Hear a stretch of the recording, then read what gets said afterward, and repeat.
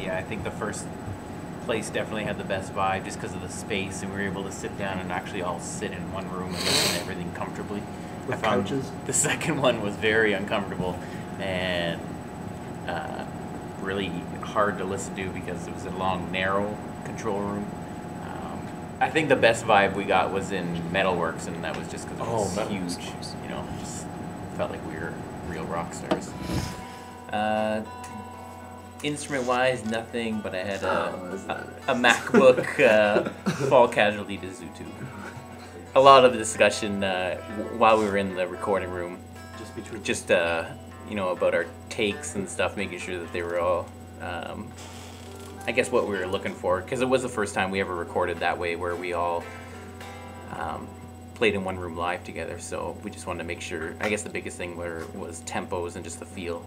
So you know, a lot of discussions around that, and I guess also about toppings for our Pizza Nova pizzas.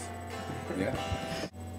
I guess for the balance of life with relationships and work and all that stuff, I guess work for me is easy in comparison to scheduling because I'm a 9 to 5, so weekends are free, nights are free, and relationships, we kind of talk about this together, but we, you know, just making the schedule known, and that we, you know, letting our wives or girlfriends know that that's the time.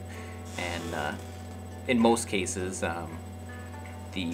our significant others have come into the situation after we'd been in the band, so I think there's a general understanding that they know that, okay, this is what they do on these nights or this day, and there's going to be other different shows or that kind of thing in the interim as well. So they understand, but also, you know, grateful that they are so understanding and they're not, you know, so what's the word, bitchy about it.